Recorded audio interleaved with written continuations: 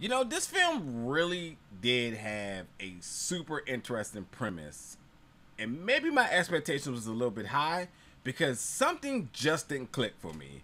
And I'm not quite sure what it is, but maybe we'll figure it out in this review. So I don't know. Let's just start and get into this right now.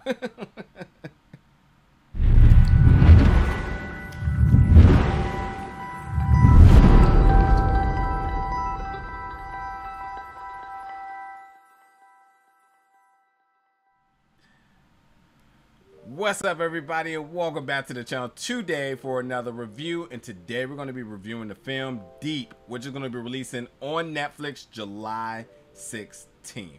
Now, yeah, the premise of this is super interesting, and I guess my expectations was just a little bit too high because when it all was said and done, I was just like, okay, I didn't hate it, but I didn't love it, but it also super lacked something because I also feel like it could have been a lot better in some department. I'm not really sure what it is. I think I know what it is, but we'll discuss it in a second. But so that you know what the premise of this film is. And by the way, I need to stop watching films about sleeping issues and whatnot because the last few I watched definitely didn't like them. And you know, not that I didn't like this one, but like I don't know, it's not a good track record right now. But so you have these four medical students who obviously have that in common, but beyond that, the four of them all have other forms of hobbies or just personal things going on in their life. They also have something else in common, and that they all are suffering from all forms of sleep issues, insomnia, and all that other good stuff. So one way or another, they all are trying to look for solutions. Some are medically referred, some are referred by friends, and they all are basically lured into participating into a secret neuroscientific experiment called Deep.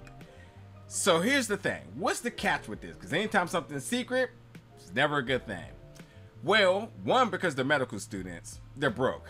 I mean, sure, they make some money on the side, but like, they can obviously use some other money, extra money for other reasons. The catch here is that in order to successfully participate in this program, they have to stay awake without falling asleep, depending on what tier they pick. The higher the tier, the more the money, but the longer you have to stay awake. And if you fall asleep for longer than 60 seconds, then you die. So here's the first thing to me. This definitely sounds like a horror film, and it's not. And then it sounds like it's a thriller, and I never felt the urge of suspense at all. Like, I feel like there was a huge disconnect with the characters here. And you know, I don't think it has nothing to do about the nationality of the film or the styling of the film, because I think universally this should work, because this is natively a Thai film. It's spoken in the native language of Thai. It is dubbed for Netflix. The dubbing is super questionable, and the reason why it's questionable is because I feel like the pitches of certain voices don't really add to the drama of certain scenes, you know, that's why I probably do need to watch it back in Thai and kind of see how my emotions kind of play with that. But I did watch it originally in the English dub, but I never really felt the suspense and the drama or even the dread from any of our protagonists here, because they all got sort of interesting backstories. One is a gamer, so he streams and not how he makes his money. One's a social media influencer, and you know, obviously the more time they're able to devote to this is the more money they can generate revenue for either one of them. And then you have somebody else who's also, you know, studying for medical school, but also needs the extra money so she can take care of her family.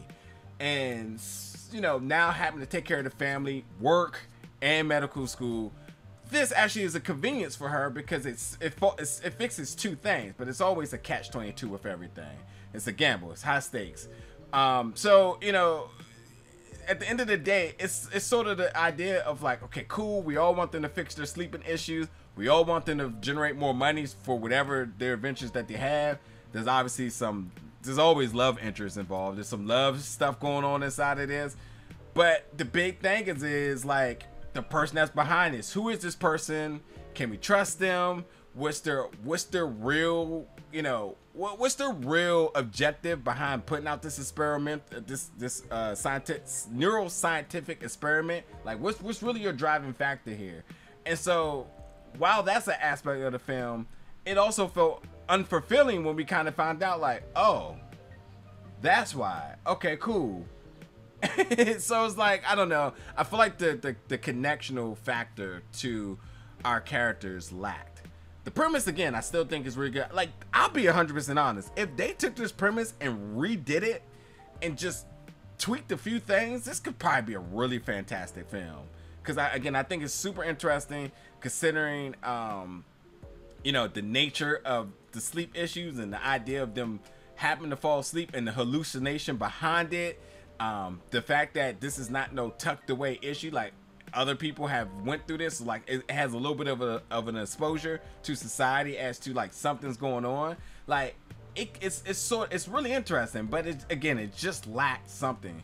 So ultimately, I didn't hate this film. I think this is a film that is streamable.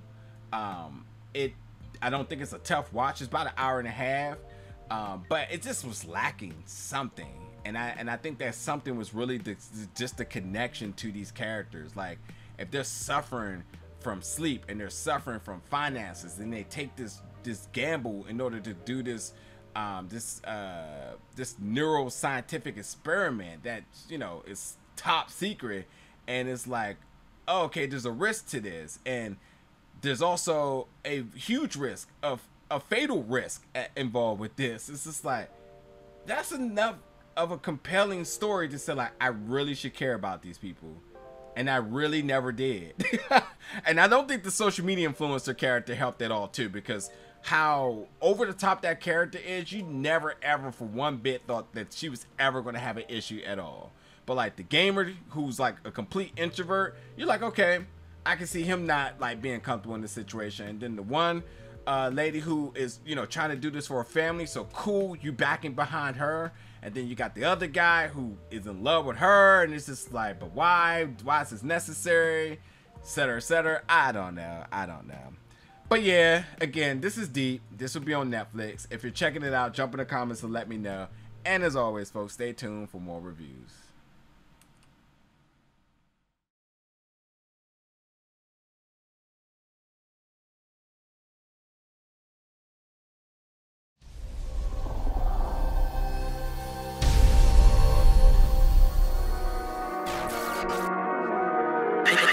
Wisit.